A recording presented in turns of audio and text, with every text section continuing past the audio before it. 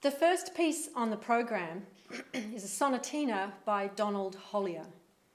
Donald Hollier is now in his 80s, and he's one of Australia's greatest but least known composers. He's writing music still every day. He has drawers full of music. It's wonderful, theatrical, beautiful music that deserves to be heard.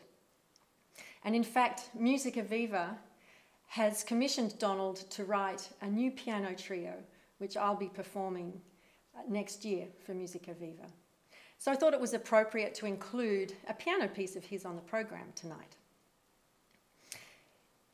This work, to me, it's one of my favourite pieces to play now. I find it very funny. It is in 4 movements, and each movement is cast in an ancient form.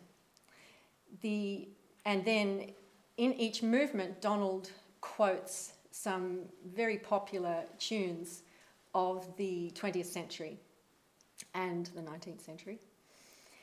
So the first movement, Chorale Prelude, is marked elegant. And in fact, actually the whole sonatina to me is very balletic, very theatrical, typical Donald. So that each movement reminds me of a dance. The first choral prelude he marks as elegant, and I imagine a lady in a long frock just sort of swishing about the room, having a dance to herself.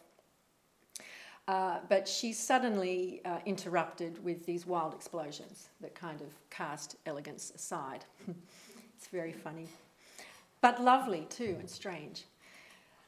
The second movement is a passacaglia. Now, you might think that a passacaglia is a slow dance in triple meter, but this is anything but that. This second movement is a rather menacing, very intense, wild dance, I think, alternating between 5/8 and 6/8 meters. And again, he uses a melody that you might recognise, but it's changed all its original connotations. It's also very funny.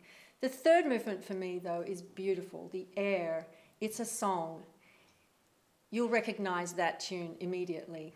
And it's an opportunity for you to just sit and reflect on where we are right now, where we've been, and where we're going. Who knows where. And the fourth movement, to me, is the funniest. It's the high point of the sonatina. It's a fugue. But when I play it, I envisage a scene from Toy Story 1, my most favourite movie. And I don't know if you remember, but there's a boy in the neighbourhood. Every neighbourhood's got one, I think. He runs around and steals his sister's dolls and deforms them. He gouges out their eyes, shoves rockets in their ears, or explodes them in the backyard. So this piece proceeds, well, it's a fugue, so a 3-voice fugue. So I imagine these marching deformed dolls coming onto the stage and then getting really worked up, and in the final moments they explode in the backyard. That's what I'm thinking. Anyway, so very theatrical sonatina. I hope you enjoy the spectacle.